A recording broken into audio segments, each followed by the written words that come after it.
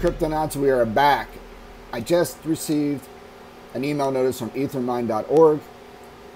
One of my miners is down, one of my workers, so I will go figure out what is happening. You can see I'm holding, I was getting up a little under 900, 882, and that's pretty interesting. I want to get to 1 gigahash one day in the future. What do I do now? I scroll down and I see inactive workers. This is ethermine.org, the pool for Ethash. I do not use HiveOS, NiceHash, or Awesome Miner to monitor my rigs at this point. I like having total control with Windows, and these pools offer notification systems that I can then find out, oh, something's down, go kick it in the butt and get it back online. So that one's down, 0 reported hash rate. What do I do next? So right there is my trigger. It tells me, hey, something's down. It tells me to go look, so I don't have to actively check every day, every second. What I do next is I go over to my remote access Chrome remote desktop. Every one of these computers, these rigs, has Google Chrome remote desktop on them, so I can access them from my account.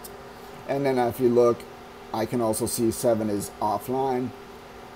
This is a second monitoring tool.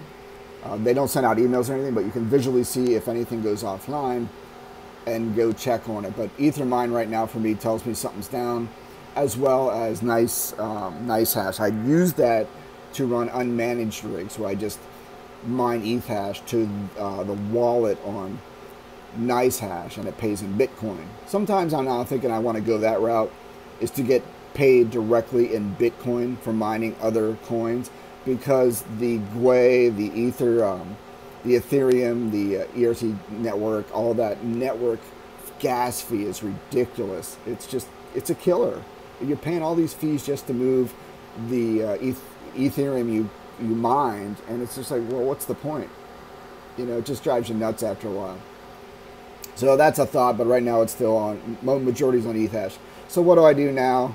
I'm going to walk over, and the machine is up, and I'll show you that in a sec, so stand by. As I got to take a break, using my crappy iPhone, I've got to recharge it. Do you see how prepared I am for these things? This is a spur-of-the-moment video to show you basically a day in the life of how I keep these things up and running. So thank God I get the Ethermine email. Now I check my remote desktop. I cannot access it, but my suspicion is this is a 3070 Ti. The CPU mining always is rock solid for me, but the 3070 Ti, I use the curve editor to set the voltage, and sometimes it just goes crazy. I don't know. It's been running stable for a while, but it's 3070 Ti just goes out sometimes and causes Windows to crash.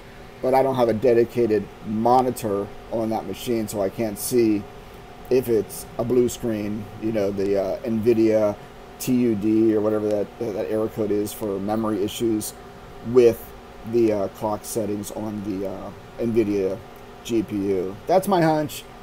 You start to see patterns of life, and you pretty much suspect, oh, that's what's going on. So let me go. I'll show you. I'll cycle this thing down and power it back up, and we'll reset it and get it mining again. All right. First, I charge my phone. All right, I am back. The phone is charged up. This is the culprit. I labeled them, number 7. There's the motherboard, the Ryzen 3900, the Ryzen 9 3900. This is the 3070 Ti. And what I do, I gotta turn this power off. So I got this switch right here. If I can get it. There we go. Little switchy, see that? Hold that down. Come on, buddy. Shut down. There we go. Give it a second. Look at that. Let it spin down. Alright, I'm going to fire this back up. So this is untethered. I use a TP-Link, I think. I can't remember the brand. It's a wireless USB, and I use that since I ran out of ports on my network switch. I only have 5, and I'm out. So I'm too cheap to buy a bigger switch, which this works just fine. There it goes, it's blinking, so this guy should be up soon. So let's go check now Google Chrome Remote Desktop and see if I can access this.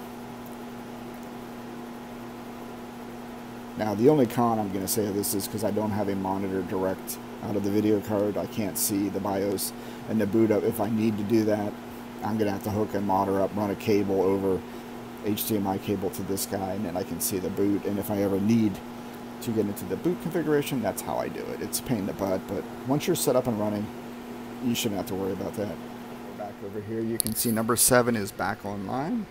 So what do? Click on that. Connects NB Miner.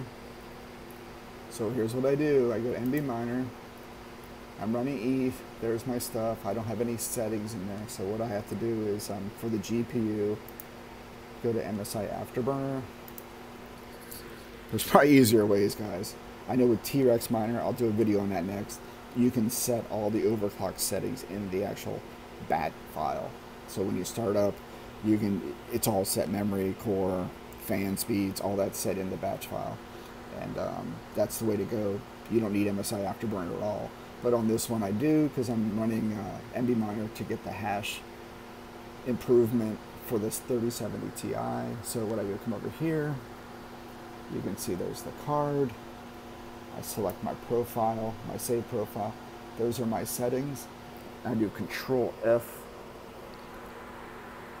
Control F shows my curve editor, and I have it set at 950, so it doesn't go any higher. If I don't have that set, this thing spikes sometime, and it just doubles in power usage and everything. It goes crazy, man. I think it's gonna, like, you know, kablamo it. So that's why I set that. You know, it just works for me. It makes it sort of stable. Maybe this runs a week without having any issues. But, so I do that. Everything looks good. Those are the settings. Kablamo checkbox kicks it off. I'll just go over here and right click. Run as admin. And there it goes. There's my ETH wallet. If you want to send me some ETH, please do. Rocco Taco 7. Spinning up, no errors, no red. And I'm going to ethermine.org. Alright, so that's up. So as we mentioned, this is CPU mining as well. Here's my favorite tool, Hardware Info 64, run sensors only. There's my sensors. I can see I'm running a Ryzen 9 3900, so I'm going to kick that off. Get rid of that, don't need that anymore. Close some windows. Oh, I hit the wrong window. Oh gosh, hold on.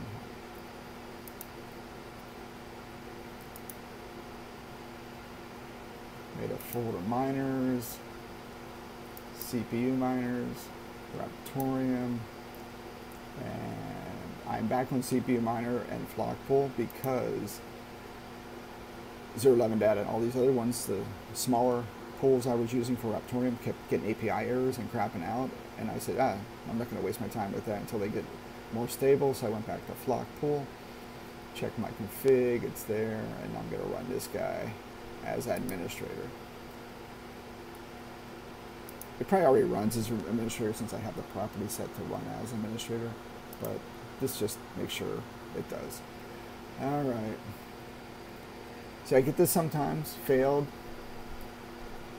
That's usually when it crashes due to the GPU. So what I do is I just Control C out of that. I'm trying to do this one-handed. Terminate. That's gone. That clears it up, and I run it again. I think because it did a hard abort out of the script because the GPU caused Windows to go toes up. There you go, red's gone. I'm donating to the dev. Give him some juicy cryptorium. No more red, and we're up and running. So this is good to go. Let's push this down here. Remote desktop can be a little clunky when you're moving windows around, but for what I'm doing, it's perfect. We're running, we're getting 48, 49 hash on the, oh, I can't read that. 40. It'll probably creep up a little more.